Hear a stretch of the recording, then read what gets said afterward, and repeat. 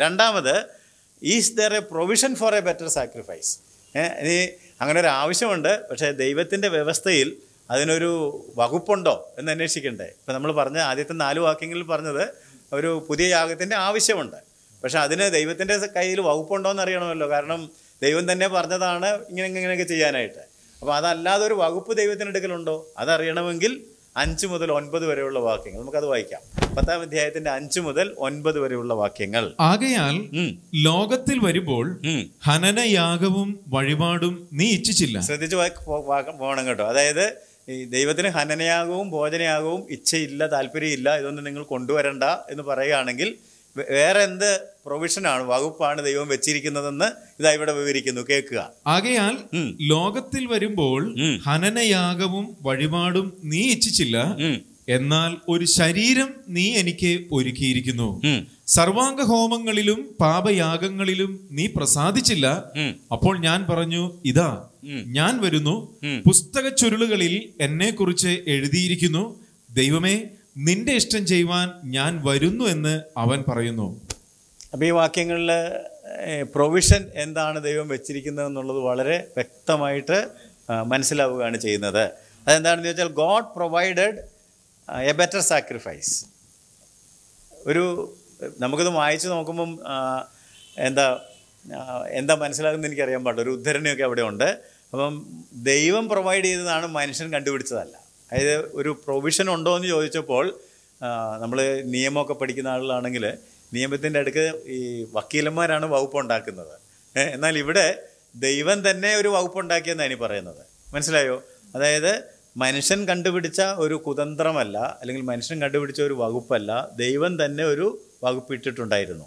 അപ്പോൾ ആ വകുപ്പ് എന്താണെന്നുള്ളതാണ് 5 മുതൽ 7 വരെയുള്ള വാക്യങ്ങളിൽ പറഞ്ഞിരിക്കുന്നത്. അത് വാസ്തവത്തിൽ 40-ാം സങ്കീർത്തനത്തിൻ്റെ ഒരു ഉദ്ധരണിയാണ്. 40-ാം സങ്കീർത്തനം 6, 7, 8 വാക്യങ്ങൾ നമുക്കൊന്ന് വായിക്കാം. അവിടെ ഈ സങ്കീർത്തനമാണ് ഇവിടെ ഉദ്ധരിച്ച്. അപ്പോൾ ഇത് പണ്ട് തന്നെ പ്രൊവിഷൻ ഉണ്ടെങ്കിൽ ഏത് നിയമത്തിൽ കിട്ടണം? പഴയ നിയമത്തിൽ കിട്ടണം. പറഞ്ഞു മനസ്സിലായോ? ന്യായപ്രമാണത്തിൽ അങ്ങനെ ഒരു വകുപ്പുണ്ടായിരുന്നു എന്ന് ചോദിച്ചാൽ, ഇപ്പോൾ പണ്ട് വകുപ്പുണ്ടായിരുന്നു എന്ന് പറഞ്ഞാൽ പോരാ, അത് പണ്ടത്തെ പുസ്തകങ്ങളിൽ തന്നെ കാണണമല്ലോ. അതുകൊണ്ടാണ് ഈ ഉദ്ധരണി എവിടെ നിന്ന് വന്നിരിക്കുന്നത്?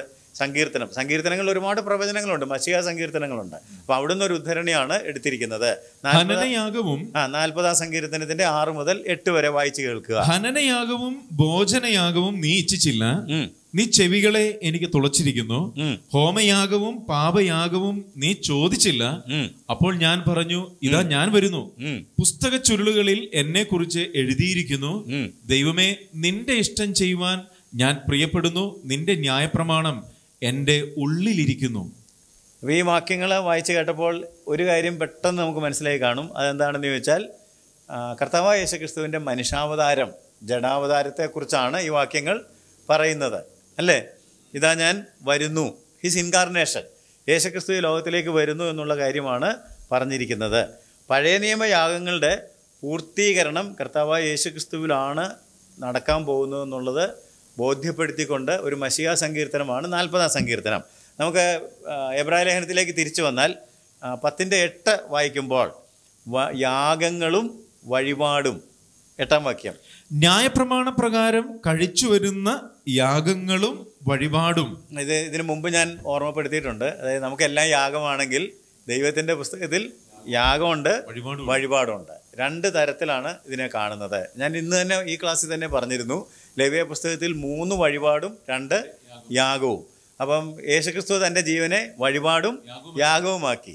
ഈ എബ്രായ ലേഖനത്തിൽ എത്രയോ പ്രാവശ്യമാണ് ഈ പ്രയോഗമുള്ളത്, വഴിപാടും യാഗവും.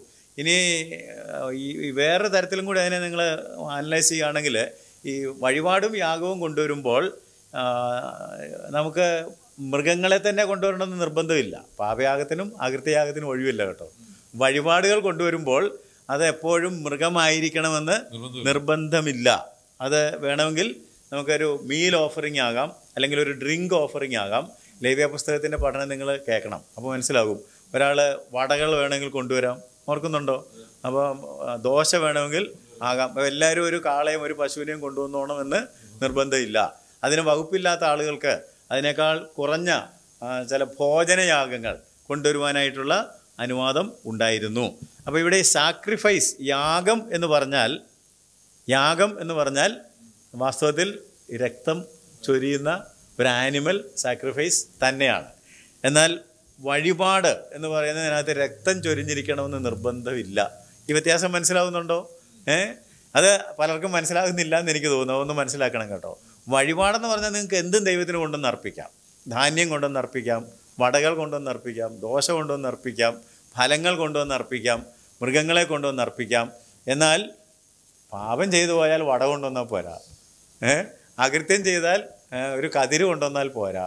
അതുകൊണ്ടൊന്ന് ഇങ്ങനെ വെയ്വ് ചെയ്തിട്ട് നീരാജനാർപ്പണം എന്നൊക്കെ പറഞ്ഞാൽ നമുക്കിതൊന്നും അർത്ഥമില്ലാത്ത പദങ്ങളാണെന്ന് എനിക്കറിയാൻ പാടില്ല. വെയ്വ് ഓഫറിങ്, ഇത് പാപം ചെയ്തു പോയാൽ പാപയാഗമായിട്ടൊരു മൃഗയാഗം തന്നെ വേണം. അകൃത്യം ചെയ്താൽ ഒരു മൃഗം അകൃത്യയാഗം തന്നെ വേണം.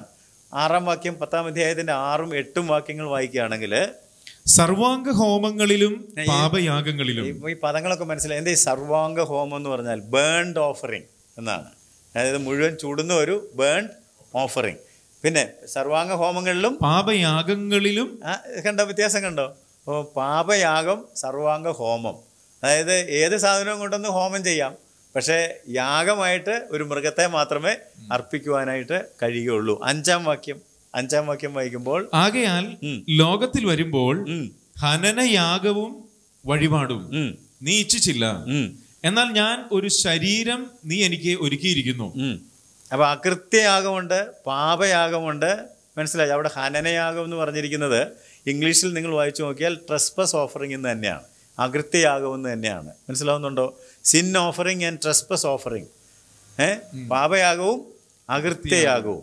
അപ്പോൾ ഈ യാഗങ്ങളെല്ലാം കർത്താവായ യേശുക്രിസ്തുവിൻ്റെ പരമയാഗത്തിലേക്കാണ് വിരൽ ചൂണ്ടിയത്. ദയവായിട്ട് ലേവ്യ പുസ്തകം 1-ാം അധ്യായം മുതൽ 7-ാം അധ്യായം വരെ ഒന്ന് പഠിക്കണം കേട്ടോ. പഠിച്ചാലാണ് ഇതെല്ലാം പൂർണ്ണമായിട്ട് മനസ്സിലാവുകയുള്ളൂ. അപ്പോൾ അങ്ങനെ കർത്താവായ യേശുക്രിസ്തുവിൻ്റെ പരമയാഗത്തിലേക്ക് വിരൽ ചൂണ്ടിക്കൊണ്ടാണ് 5-ാം വാക്യത്തിൽ പറഞ്ഞത്, ഒരു ശരീരം നീ എനിക്ക് ഒരുക്കിയിരിക്കുന്നു. വായിച്ച് 5-ാം വാക്യം വായിച്ച്. ആകയാൽ ലോകത്തിൽ വരുമ്പോൾ ഹനനയാഗവും വഴിപാടും നീ ഇച്ഛിച്ചില്ല, എന്നാൽ ഒരു ശരീരം നീ എനിക്ക് ഒരുക്കിയിരിക്കുന്നു. എന്നാൽ ഈ സങ്കീർത്തനത്തിൽ നിന്ന് വായിച്ചപ്പം ഈ ശരീരം ഒരുക്കിയെന്ന് പറഞ്ഞില്ലല്ലോ. നിങ്ങൾ ചോദിക്കാത്ത ചോദ്യം ഞാൻ ചോദിച്ചേക്കാം. അങ്ങനെയാണോ പറഞ്ഞത്? 40-ന്റെ 6-ൽ എന്താ പറഞ്ഞത്? ഹോമയാഗവും പാപയാഗവും നീ ചോദിച്ചില്ല, ഹനനയാഗവും ഭോജനയാഗവും നീ ഇച്ഛിച്ചില്ല. അതെല്ലാം ഇവിടെ ഉണ്ട്. എന്നിട്ട് അടുത്ത, അപ്പോൾ ഞാൻ ചുരുളുകളിൽ എന്നെ കുറിച്ച് എഴുതിയിരിക്കുന്നു, എന്റെ ദൈവമേ, നിന്റെ ഇഷ്ടം ചെയ്യുവാൻ ഞാൻ പ്രിയപ്പെടുന്നു. നിന്റെ ന്യായപ്രമാണം എന്റെ ഉള്ളിലിരിക്കുന്നു. നീ ചെവികളെ എനിക്ക് തുളച്ചിരിക്കുന്നു എന്നാണ് സങ്കീർത്തനത്തിൽ. പുതിയ നിയമത്തിൽ ഇവിടെ നമ്മൾ എബ്രായ ലേഖനത്തിൽ വായിച്ചത് ഒരു ശരീരം നീ ഒരുക്കിയിരിക്കുന്നു. ഇത് തമ്മിൽ എങ്ങനെ പൊരുത്തപ്പെടുന്നത്? ഇങ്ങനെയൊക്കെ ചിന്തിക്കണം വചനത്തിൽ. എന്താ ഇങ്ങനെ ഇതെന്താ രണ്ടും കോട്ട് ചെയ്തപ്പോൾ അപ്പോൾ ഉടനെ അത് ഹീബ്രുവിൽ അങ്ങനെ എഴുതാം, ഗ്രീക്കിൽ ഇങ്ങനെ എഴുതാമെന്നൊന്നും പറഞ്ഞ് രക്ഷപ്പെടരുത്. അങ്ങനെയൊക്കെ പറയുന്ന ആളുണ്ട്. ഒരു കുത്തു വീണാൽ മാറിപ്പോവും, കോമ വീണാൽ, അതല്ല അതിൻ്റെ കാര്യം. അത് നമ്മൾ കൃത്യമായിട്ട് മനസ്സിലാക്കേണ്ട കാര്യം എന്താണെന്ന് ചോദിച്ചാൽ, it shows the readiness of Jesus Christ to here and obey the will of God. ദൈവഹിതം ചെയ്യാനായിട്ട് യേശു എപ്പോഴും തയ്യാറായിരിക്കുന്ന. അതിന് ചെവികളെ എന്ന് പറഞ്ഞാൽ ചെവി ഇങ്ങനെ പിതാവിന് വിട്ടുകൊടുത്തിരിക്കുകയാണ്. അതായത് ഈ മനുഷ്യനായി തീർന്ന യേശുവിന് നമ്മളെപ്പോലെ സ്വയിച്ഛയുണ്ട്. നമ്മളെപ്പോലെ തിരഞ്ഞെടുക്കാനുള്ള, തീരുമാനിക്കാനുള്ള കഴിവുണ്ട്.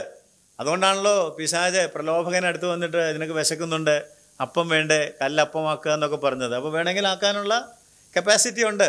മുകളിൽ നിന്ന് ചാടാനുള്ള കപ്പാസിറ്റി ഉണ്ട്. ബട്ട് യേശു എന്താ ചെയ്തത്? ആ ഇച്ഛാശക്തിയെ മാറ്റി നിർത്തി. നോ, ഞാൻ പിതാവിൻ്റെ ഇച്ഛം ചെയ്യുന്നതിന് വേണ്ടിയാണ് വന്നിരിക്കുന്നത്. അപ്പോൾ ഈ ശരീരം എനിക്ക് ഒരുക്കിയിരിക്കുന്നു എന്ന് പറഞ്ഞാൽ അതിൻ്റെ അർത്ഥം എന്താണെന്ന് ചോദിച്ചാൽ, ഈ ശരീരം കൊണ്ടാണ് നമ്മൾ ദൈവത്തെ സേവിക്കുന്നത്. നിങ്ങളുടെ ശരീരം കൊണ്ട് ദൈവത്തെ മഹത്വപ്പെടുത്തുകയും. അപ്പോൾ അതിലേറ്റവും പ്രധാനപ്പെട്ടത്, ദൈവത്തെ മഹത്വപ്പെടുത്തണമെങ്കിൽ ഒന്ന് ദൈവം പറയുന്നൊന്ന് കേൾക്കണേ, വേണ്ടേ? ചെവി കൊണ്ടൊന്ന് കേൾക്കണം. ദൈവം ചെവി ഒന്ന് തുറന്നിട്ട്, അതുകൊണ്ടാണ് കർത്താവ് പലപ്പോഴും കേൾപ്പാൻ ചെവിയുള്ളവൻ കേൾക്കട്ടെ. അപ്പോൾ ഈ ചെവി കേട്ടെങ്കിൽ മാത്രമേ ദൈവഹിതം എന്താണെന്നുള്ളത് മനസ്സിലാക്കാനൊക്കെ ഉള്ളൂ. അപ്പോൾ അങ്ങനെ ചെവി കൊണ്ട് കേട്ടിട്ട് ദൈവഹിതം മനസ്സിലാക്കിയിട്ട് നീ നിൻ്റെ മകനെ യാഗമാക്കുക, അല്ലെങ്കിൽ നിന്നെ തന്നെ യാഗമാക്കുക എന്ന് പറഞ്ഞാൽ ഒരു പ്രശ്നമില്ല, യാഗമാകും. അബ്രഹാം അങ്ങനെ ചെയ്തോ? പിന്നെ ചെയ്തല്ലോ. അപ്പം യേശുവിനോട് ദൈവം തന്നെ പറയണം ഓരോ സ്റ്റേജിലും Jesus worked on A time table provided by the father. പിതാവ് കൊടുത്ത ഒരു സമയക്രമത്തിലാണ് ആര് പ്രവർത്തിച്ചുകൊണ്ടിരുന്നത്. അതെന്തിനാ, നമുക്കൊരു മോഡലാ. നമ്മൾ അങ്ങനെ ഒരു ക്രമത്തിലാണ് പ്രവർത്തിക്കേണ്ടത്. അല്ലാതെ ഇങ്ങനെ കാര്യങ്ങൾ അങ്ങ് ഒരു റട്ടിലിട്ട് ആചാര അനുഷ്ഠാനങ്ങളുമായിട്ട് ചെയ്തുകൊണ്ടേ ഇരിക്കുക എന്നുള്ളതൊന്നുമല്ല. ചിലപ്പോൾ അതൊക്കെ നിർത്തി പുതിയ കാര്യങ്ങളൊക്കെ ചെയ്യേണ്ടതായിട്ട് വരും. അപ്പം അങ്ങനെയാണെങ്കിൽ അതിന് ഏറ്റവും ആവശ്യമുള്ളത് എന്താണെന്ന് അറിയാമോ? കേൾക്കുന്ന ഒരു ചെവി. അതുകൊണ്ടാണ് നീ ചെവികളെ എനിക്ക് തുളച്ചിരിക്കുന്നു. To here and obey God the father and do the will of God. ദൈവഹിതം ചെയ്യാനായിട്ട്. നമുക്ക് ഒന്ന് വായിക്കാം. യെശയ്യാ 50-ാം അധ്യായത്തിൻ്റെ 4, 5, 6 വാക്യങ്ങൾ വായിക്കുമ്പോൾ അതിൻ്റെ അർത്ഥം കുറച്ചുകൂടെ വ്യക്തമായിട്ട് മനസ്സിലാകും. ഒരു ഒരുക്കപ്പെട്ട ശരീരം എന്ന് പറഞ്ഞാൽ കേൾക്കാൻ സന്നദ്ധതയുള്ളൊരു ചെവി എന്നാണ് അതിൻ്റെ അർത്ഥം. തളർന്നിരിക്കുന്നവനെ വാക്കുകൊണ്ട് താങ്ങുവാൻ അറിയേണ്ടതിന് യഹോവയായ കർത്താവ് എനിക്ക് ശിഷ്യന്മാരുടെ നാവ് തന്നിരിക്കുന്നു. ഇപ്പൊ നമ്മൾ കാണുന്നത് ശിഷ്യന്മാരുടെ നാവാണ്. പക്ഷെ താഴെ എന്താ പറയുന്നത്? അവൻ രാവിലെ തോറും ഉണർത്തുന്നു, ശിഷ്യന്മാരെ പോലെ കേൾക്കേണ്ടതിന് അവൻ എന്റെ ചെവി ഉണർത്തുന്നു. രാവിലെ തന്നെ ചെവി ഉണർന്നെങ്കിൽ നാക്കുണരുള്ളൂ. ചില ആളുകൾക്ക് ചെവിയൊന്നും ഉണരണ്ട, അല്ലാതെ തന്നെ നാക്ക് 24 മണിക്കൂർ ഉണർന്നിരിക്കുകയാണ്. മൈക്ക് ഇങ്ങോട്ട് കിട്ടിയാൽ മതി, എന്തും ജനത്തെ പ്രബോധിപ്പിക്കാനൊക്കെ റെഡി ആയിട്ടിരിക്കുക. പക്ഷെ ആദ്യം ചെവി ഉണരണം. ചെവി ഉണർന്ന ദൈവം എന്താണെന്ന് എന്നോട് പറയാൻ പറഞ്ഞിരിക്കുന്നത്. അപ്പം അതുകൊണ്ടാണ് ചില ആളുകൾ എന്ന് പറയുന്ന ഒരു മെസ്സേജോ അല്ലെങ്കിൽ ഒരു ദൂതൊക്കെ പറയാൻ എനിക്ക് സമയമില്ല, ഈ ഇത്രയും സമയത്തിനകത്ത് എനിക്കത് പറഞ്ഞു തീർക്കാനൊക്കെ എന്നൊക്കെ പറഞ്ഞു കേട്ടിട്ടില്ലേ? ലഭിച്ച സമയത്തിനകത്ത് ദൈവം ഒരു ആലോചന വന്നിട്ടുണ്ടെങ്കിൽ അത് പറഞ്ഞാൽ മതിയെന്ന്. അതതിൻ്റെ ഫലം അതിൻ്റെ വക്ക് ചെയ്തുകൊള്ളും. ദൈവത്തിൻ്റെ വചനം ഒരിക്കലും വൃഥാവായിട്ട് മടങ്ങി വരികയില്ല, അതതിൻ്റെ വേല ചെയ്തിരിക്കും. അപ്പം അതുകൊണ്ട് ചെവി ഉണർന്നാലേ നാക്കുണരുള്ളൂ. ചെവിയും നാക്കും തമ്മിലൊരു ബന്ധം വേണമെന്ന്.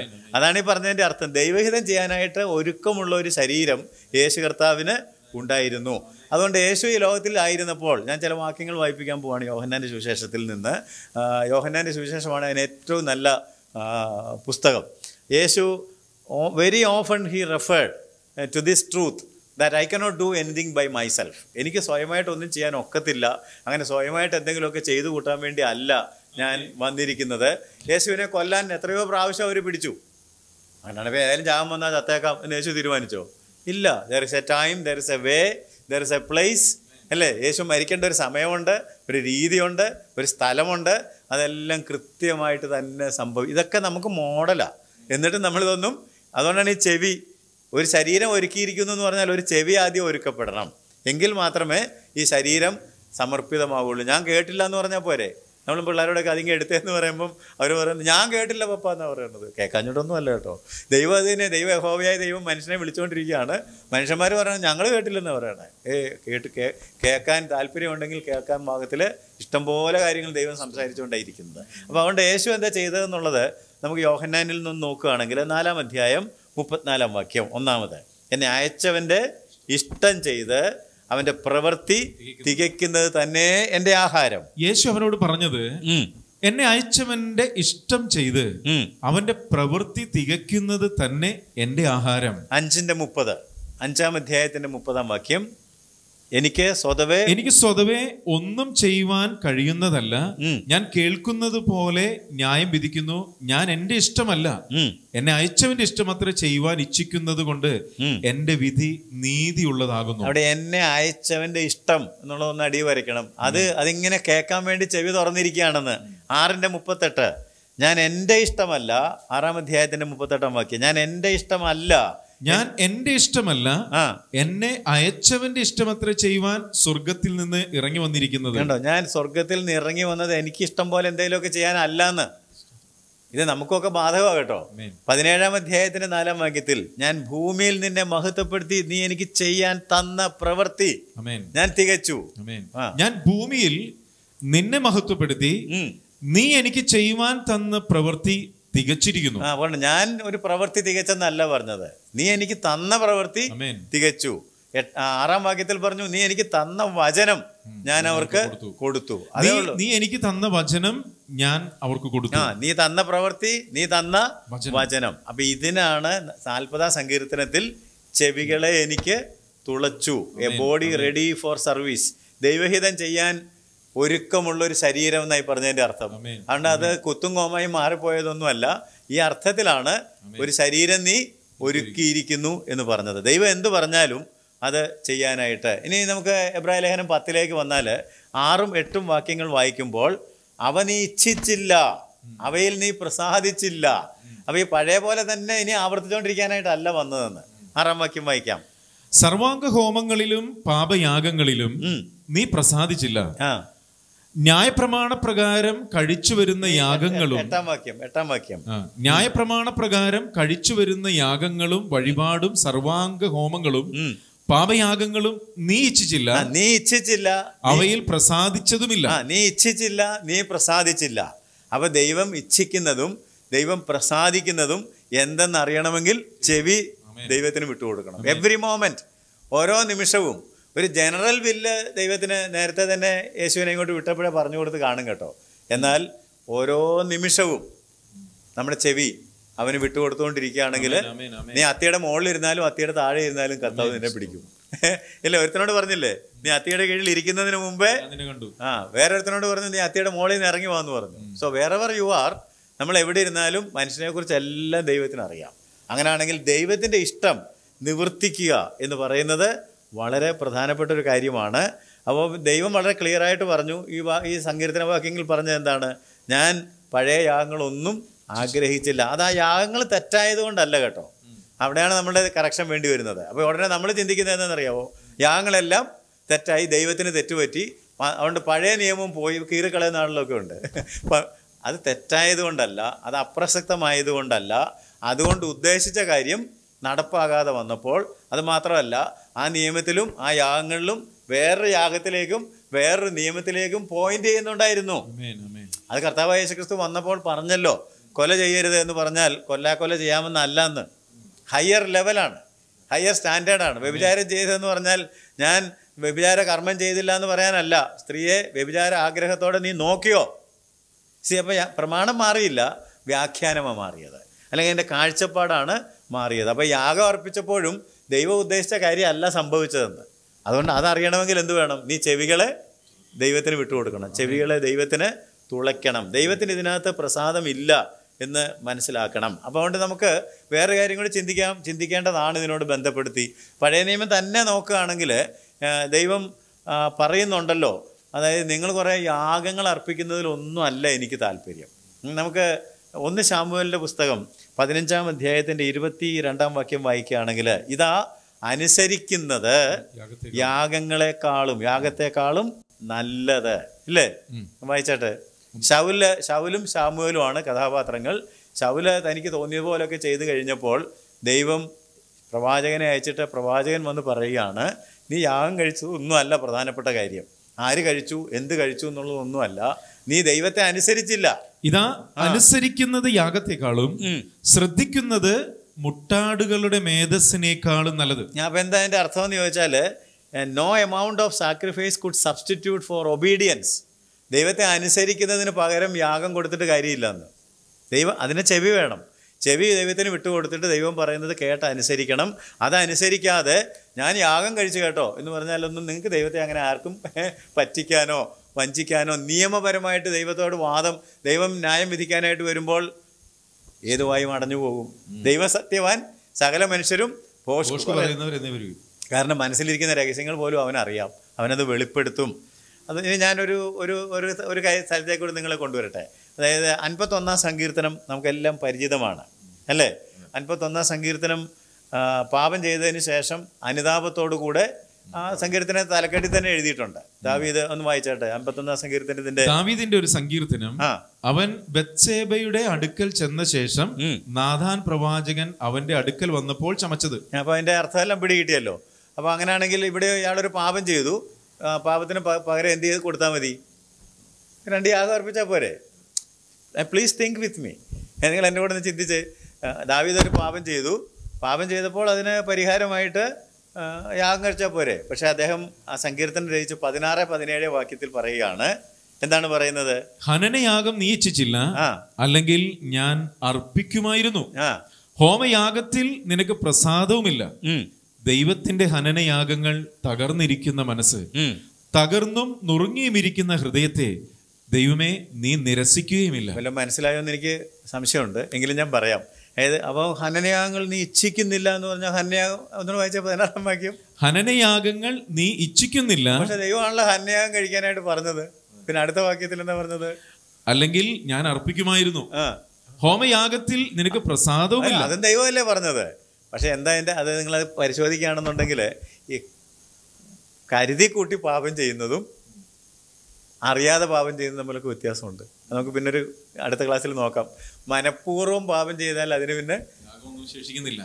അപ്പൊ ഈ ദാവീദ് എങ്ങനെയാ പാപം ചെയ്തത്? പ്രശ്നം തീർന്നല്ലോ. ദാവീദ് നമ്മളെക്കാളൊക്കെ ഭയങ്കര ദൈവത്തിന്റെ ഹൃദയപ്രകാരമുള്ള മനുഷ്യനല്ലേ.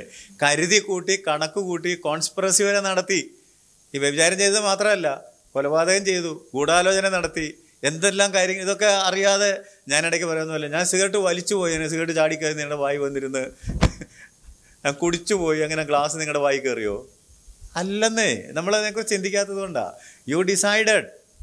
നമ്മുടെ ഇച്ഛാശക്തി ഉപയോഗിച്ച് സിഗരറ്റ് നമ്മൾ കയ്യിലെടുത്തു, ഇല്ലേ, അത് തീ കത്തിച്ചു, വായിൽ വെച്ചു, അകത്തേക്ക് വലിച്ചു, പുറത്തേക്ക് വിട്ടു. നമ്മൾ ബോധപൂർവ്വം ചെയ്തൊരു കാര്യമാണ്. അതുപോലെ തന്നെയാണ് ദാവീദും ചെയ്തത്.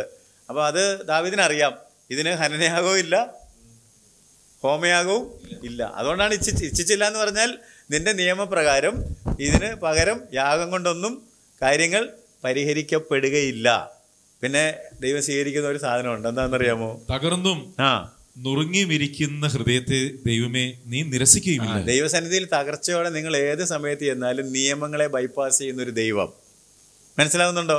കണ്ണുനീർ തൂകുമ്പോൾ മനസ്സലിയുന്ന ഒരു ദൈവം, തകർന്നു പോകുമ്പോൾ നിയമങ്ങളെ മാറ്റിവെക്കുന്ന ഒരു ദൈവം. കർത്താവിൻ്റെ അടുക്കൽ കനാന്യ സ്ത്രീ വന്നതൊക്കെ ഒന്ന് ആലോചിച്ച് നോക്കിയാൽ മതി. ദാവീദ് പുത്ര എന്നൊക്കെ വിളിച്ചപ്പം കർത്താവ് നിയമപരമായിട്ടൊക്കെ നിന്നെങ്കിലും കുറച്ച് കഴിഞ്ഞപ്പോൾ മനസ്സലിഞ്ഞു പോയിട്ട് പറഞ്ഞു, ഇത്ര വലിയ വിശ്വാസം ഞാൻ ഇസ്രായേലിൽ കൂടി കണ്ടിട്ടില്ല. അപ്പം അങ്ങനെയാണെന്നുണ്ടെങ്കിൽ ഈ നമ്മൾ ആദ്യ യെശയ്യാ പ്രവാചകന്റെ പുസ്തകത്തിൽ നിന്ന് വായിച്ചായിരുന്നല്ലോ, ഓർക്കുന്നുണ്ടോ? 1-ാം അധ്യായത്തിന്റെ 11 മുതലുള്ള വാക്യങ്ങൾ വായിച്ചില്ലേ? അപ്പോൾ അവിടെ 11-ാം വാക്യത്തിൽ പറഞ്ഞത് യാഗങ്ങൾ എനിക്ക് ഇഷ്ടമല്ല. 19-ാം വാക്യത്തിൽ പറഞ്ഞു നിങ്ങൾ മനസ്സ് വെച്ച് കേട്ടനുസരിക്കുന്നുവെങ്കിൽ ദേശത്തിലെ നന്മ അനുഭവിക്കും. അപ്പം നമ്മൾ ഈ മനസ്സ് വെച്ച് കേട്ടനുസരിക്കണം. ചെവി വിട്ടുകൊടുക്കുന്നതാണ് പ്രധാനപ്പെട്ട കാര്യം. ദൈവം പറയുന്നത് കേൾക്കണം, അതനുസരിക്കണം. അതാണ് യാഗങ്ങളെക്കാൾ പ്രധാനപ്പെട്ടത്. ഞാൻ 1-2 വാക്യങ്ങളും കൂടി വായിപ്പിച്ചോട്ടെ. യിരെമ്യാ പ്രവാചകൻ, ഇത് യെശയ്യാവ് മാത്രമല്ല, അനേകം പ്രവാചകന്മാർ പറഞ്ഞിട്ടുണ്ട്. യിരെമ്യാവ് 6-ാം അധ്യായത്തിന്റെ 19-20 വാക്യങ്ങൾ. ഭൂമിയെ കേൾക്കുക, ഈ ജനം എന്റെ വചനങ്ങളെ ശ്രദ്ധിക്കാതെ. കണ്ടോ? ഈ ജനം എന്റെ വചനങ്ങളെ ശ്രദ്ധിക്കാതെ എന്റെ ന്യായപ്രമാണത്തെ നിരസിച്ചു കളഞ്ഞതുകൊണ്ട് ഞാൻ അവരുടെ വിചാരങ്ങളുടെ ഫലമായി അനർത്ഥം അവരുടെ മേൽ വരുത്തും. ശേബയിൽ നിന്ന് കുന്തിരിക്കവും ദൂരദേശത്ത് നിന്ന് വയമ്പും എനിക്ക് കൊണ്ടുവരുന്നത് എന്തിന്? നിങ്ങളുടെ ഹോമയാഗങ്ങളിൽ എനിക്ക് പ്രസാദമില്ല, നിങ്ങളുടെ ഹനനയാഗങ്ങളിൽ എനിക്ക് ഇഷ്ടവുമില്ല. നിങ്ങൾ എവിടുന്ന് കൊണ്ടുവന്നാലും എനിക്ക് ഇഷ്ടമില്ല എന്ന്. അതായി പറഞ്ഞ ശേബയിൽ എന്നൊക്കെ പറഞ്ഞതിന്റെ അർത്ഥം. ഞാൻ സ്വിസ് പശുവിനെയാണ് കൊണ്ടുവന്നെന്ന് പറഞ്ഞാലും പറഞ്ഞു മനസ്സിലായോ? ധനികന്മാരായ ആളുകളൊക്കെ ചിലപ്പോൾ ദൂരദേശത്ത് നിന്നൊക്കെ വലിയ വില പിടിപ്പുള്ള സാധനങ്ങൾ കൊണ്ടുവന്ന് കാണും. പക്ഷേ നിങ്ങൾ എൻ്റെ വചനങ്ങളെ ശ്രദ്ധിക്കാതെ എൻ്റെ ന്യായപ്രമാണം എന്ന് പറഞ്ഞാൽ ഞാൻ തന്ന വചനത്തെ നിരസിച്ച് കളഞ്ഞിട്ട് എന്താചാരം നടത്തിയാലും അനുഷ്ഠാനം നടത്തിയാലും എനിക്കതിനകത്ത് ഇഷ്ടമില്ല, ഞാനതിൽ പ്രസാദിക്കുന്നില്ല. ഹോശേയ പ്രവചനം 6-ാം അധ്യായത്തിൻ്റെ 6-ാം വാക്യത്തിൽ യാഗത്തിലല്ല ദയയിലും ഹോമയാഗങ്ങളെക്കാൾ ദൈവ പരിജ്ഞാനത്തിലും ഞാൻ പ്രസാദിക്കുന്നു. യാഗത്തിലല്ല ദയയിലും ഹോമയാഗങ്ങളെക്കാൾ ദൈവ പരിജ്ഞാനത്തിലും ഞാൻ പ്രസാദിക്കുന്നു. അപ്പം ദൈവം ഈ പുത്രനെ ഇങ്ങോട്ട് അയച്ചത് എന്തിനാണെന്ന് ചോദിച്ചാൽ ദൈവഹിതം ചെയ്യാനായിട്ടാണ്. അപ്പോൾ ഈ പുതിയ നിയമം എന്ന് പറഞ്ഞാൽ യേശു പുതിയ നിയമത്തിൻ്റെ മധ്യസ്ഥനാണെന്ന് പറഞ്ഞത് ഓർക്കുന്നുണ്ടോ? അപ്പോൾ ഈ പുതിയ നിയമത്തിൽ എന്താണ് പ്രധാനപ്പെട്ട പ്രമാണമെന്ന് ചോദിച്ചാൽ doing the will of God, പിതാവിൻ്റെ ഇഷ്ടം ചെയ്യുക എന്നുള്ളതാണ്. അപ്പോൾ യേശുവിനെ സംബന്ധിച്ച് പിതാവിൻ്റെ ഇഷ്ടമെന്ന് പറയുന്നത് തൻ്റെ മരണവും അടക്കവും ഉയർത്തെഴുന്നേൽപ്പും ആയിരുന്നു. മനസ്സിലായോ? അപ്പം അങ്ങനെ യേശു മരിച്ച് അടക്കപ്പെട്ട് ഉയർത്തെഴുന്നേൽക്കുന്നത് വഴി മനുഷ്യൻ്റെ ഈ ആദാമ്യ പ്രകൃതത്തെ ഇല്ലായ്മ ചെയ്യുവാൻ പുതിയൊരു പ്രകൃതത്തെ, ഒടുക്കത്തെ ആദാം അല്ലേ, ജീവിപ്പിക്കുന്ന ആത്മാവ്, അങ്ങനെ ആദാമ്യ പ്രകൃതിക്ക് അറുതി വരുത്തിയിട്ട് പുതിയൊരു ജന്മം, ഒരു പുനർജനനം, പുതുജീവൻ നൽകുവാനായിട്ട് കർത്താവിന് ഒന്നാമത്തേതിനെ നീക്കി രണ്ടാമത്തേതിനെ സ്ഥാപിക്കുവാനായിട്ട്. കഴിയുമായിരുന്നു. 8-9 വാക്യങ്ങൾ ഒരു പ്രാവശ്യം കൂടെ വായിക്കുകയാണെങ്കിൽ, ന്യായപ്രമാണ പ്രകാരം കഴിച്ചു വരുന്ന യാഗങ്ങളും വഴിപാടും സർവാംഗ ഹോമങ്ങളും പാപയാഗങ്ങളും നീ ഇച്ഛിച്ചില്ല, അവയിൽ പ്രസാദിച്ചതുമില്ല എന്നിങ്ങനെ പറഞ്ഞ ശേഷം ഇതാ ഞാൻ നിന്റെ ഇഷ്ടം ചെയ്യുവാൻ വരുന്നു എന്ന് പറഞ്ഞുകൊണ്ട് അവൻ രണ്ടാമത്തേതിനെ സ്ഥാപിപ്പാൻ ഒന്നാമത്തേതിനെ നീക്കിക്കളയുന്നു. എന്ന് പറഞ്ഞാൽ പഴയ നിയമയാഗങ്ങളെ നീക്കിക്കളഞ്ഞിട്ട് യേശുവിന്റെ യാഗത്തെ സ്ഥാപിച്ചു. ഈ ലേഖനം വായിച്ച വായനക്കാർക്ക് കാര്യം കൃത്യമായിട്ട് മനസ്സിലായി കാണും. എന്താ നമുക്ക് മനസ്സിലാകുന്നതിനേക്കാൾ? കാരണം അങ്ങനെയാണെങ്കിൽ ഇനി പഴയ യാഗത്തിലേക്ക്, അതല്ലേ പ്രശ്നം, മടങ്ങിപ്പോകേണ്ട കാര്യമില്ല. നമുക്ക് കർത്താവിൻ്റെ കൂടെ മുന്നോട്ട് പോകാം. ഇനി ഒരു കാര്യം കൂടെ മാത്രം നമുക്ക് ഈ ക്ലാസ്സിൽ ഓർക്കാനുള്ളത് 10-ാം വാക്യമാണ്. 10-ാം വാക്യം, ആ ഇഷ്ടത്താൽ നാം യേശുക്രിസ്തു ഒരിക്കലായി കഴിച്ച ശരീരയാഗത്താൽ വിശുദ്ധീകരിക്കപ്പെട്ടിരിക്കുന്നു. ഇപ്പം നമ്മൾ പഠിച്ചത് 2 കാര്യങ്ങളാണ്: need for A better sacrifice and provision for A better sacrifice. ഇപ്പോൾ ഇനി മൂന്നാമതായിട്ട് പറയുന്നത് effectiveness of the better sacrifice. മനസ്സിലായോ? ഈ പുതിയ യാഗത്തിൻ്റെ ശക്തി എന്താണെന്ന് ചോദിച്ചാൽ, ആ ദൈവത്തിൻ്റെ ഇഷ്ടപ്രകാരം യേശുക്രിസ്തു ഒരിക്കലായിട്ട് കഴിച്ച ശരീരയാഗത്താൽ നിങ്ങൾ വിശുദ്ധീകരിക്കപ്പെട്ടിരിക്കുന്നു. വിശുദ്ധീകരിക്കപ്പെടുവെന്നല്ല, you are set A part. നിങ്ങൾ ദൈവത്തിന് വേണ്ടി മാറ്റി വെച്ചവർ, സാങ്ക്ടിഫൈഡ് വൺസ് ഫോർ ഓൾ എന്നതിൻ്റെ അർത്ഥം. യേശുക്രിസ്തുവിൻ്റെ ശരീരയാഗത്താൽ നിങ്ങൾ എന്നേക്കുമായിട്ട് ദൈവത്തിന് വേണ്ടി വേർതിരിക്കപ്പെട്ടവർ ആകും. അങ്ങനെ ഒരു പുതിയ അനുഭവത്തിലേക്ക് നമ്മളെ കടത്തുവാൻ പഴയ യാഗങ്ങൾക്ക് അതിന് കഴിഞ്ഞില്ല. പഴയ ആരാധനക്കാരന് അതിന് അനുഭവം കിട്ടിയില്ല.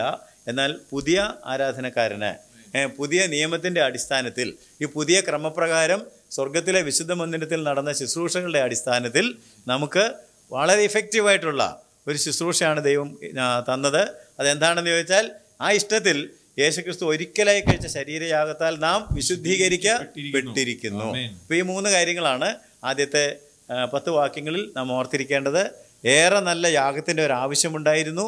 അങ്ങനെ ഒരു യാഗത്തിൻ്റെ പ്രൊവിഷൻ ദൈവം വാഗ്ദാനം ചെയ്തിരുന്നു.